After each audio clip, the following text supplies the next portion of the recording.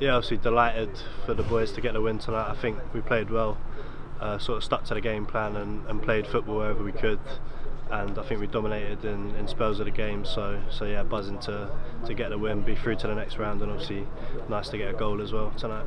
I know, delighted with that. Like, that's a feeling I've been sort of waiting for a while now. And yeah, I was buzzing for it to be in front of the Newmarket Road end as well. It was a bit sweeter, so yeah. To be fair, the ball went quite slow. Like, as it was going in, it sort of seemed like it was taking a while to finally hit the back of the net, but when it did, I was obviously delighted, and yes, it's a great moment for me.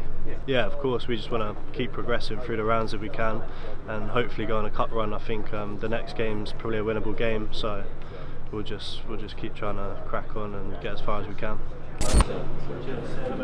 Did what we had to do. It wasn't the best of performances probably, but it's important to bounce back from Saturday. We did that. Disappointed to concede one late on, but good win, and we're looking forward to the next round now. Yeah, we're excited. It's a competition. We want to have a nice run. It's important to get back into winning ways today, and we just want to win games of football. So we'll look forward. It's a busy schedule, but that's great for everyone. Everyone wants to watch football. Everyone wants to play football. So we're excited, and we're just looking forward to Saturday, and then probably the Tuesday after that. Joey's always going to be there, so put it there, and he's done brilliantly with the header back, and then Nibsy's always sniffs out a goal, so yeah, it was a good goal. Yeah, brilliant win. You know, we had to get the job done, and I thought we were excellent, especially in the first half. We limited him to chances. They didn't have much. Really, I thought we were excellent going forward. You know, the boys were outstanding, and really deserved the 3 points today.